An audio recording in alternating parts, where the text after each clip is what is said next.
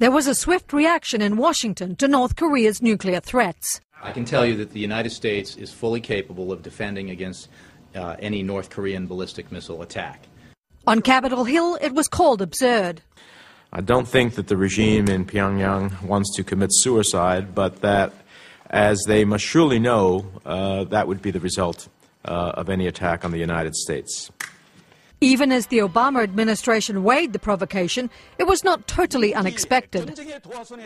One has to take what any government says seriously, but I would also say that this kind of extreme rhetoric has not been unusual for this regime, unfortunately. North Korea also threatened to scrap the ceasefire that ended the Korean War in the face of tough new United Nations sanctions. Taken together, these sanctions will bite, and bite hard.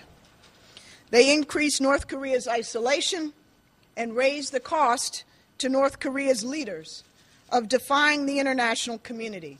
It was a unanimous vote by the UN Security Council and had the crucial backing of North Korea's main supporter, China.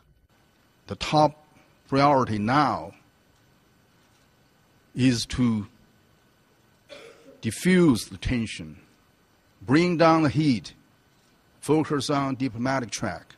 The new sanctions against Pyongyang are aimed at halting its nuclear and missile programs. Sanctions definitely work. They put pressure on the regime. That's why they're screaming so loud.